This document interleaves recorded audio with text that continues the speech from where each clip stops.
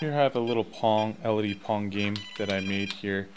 Yeah, it's a two-player game where you have two buttons. The LED goes back and forth, and every time you hit it, it goes faster. If you wait until the yellow LED, it shoots the LED faster, so you can use that to strategize to score a point.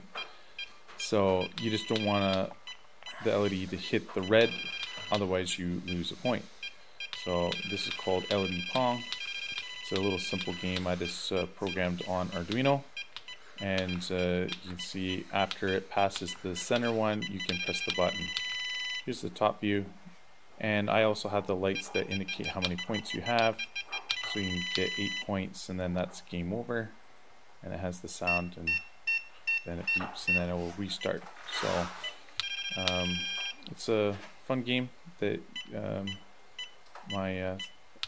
my kids like, and in the future I'll see if I can make this into a printed circuit board and design that out. It only uses 2 resistors. I kind of put it into Tinkercad, so it just uses pin 13 to 4, and then pins 4 and 3 are actually the buttons.